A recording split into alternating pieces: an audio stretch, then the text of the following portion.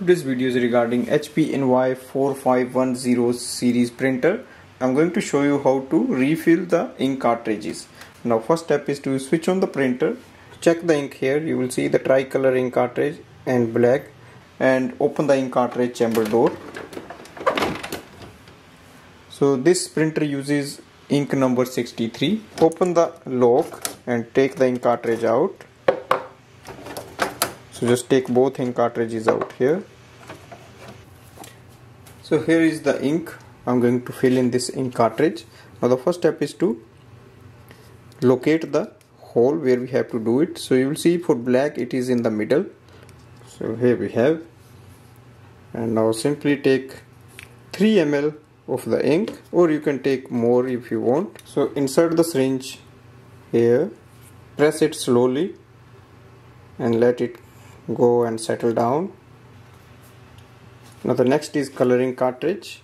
So again there are 3 holes here. So one is here, one is here, and one on the top. But we can just remove the sticker to double check and make sure we put it in the right section. So we can do the 2 ml in each section. So yellow,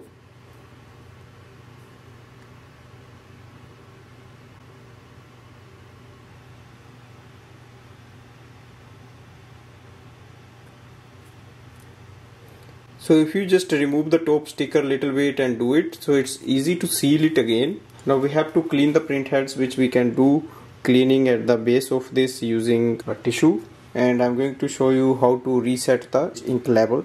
Go to the back and you see this portion, the last point here, which is this one I have covered.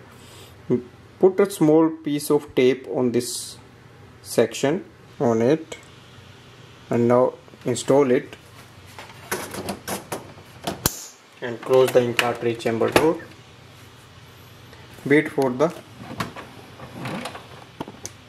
printer to read.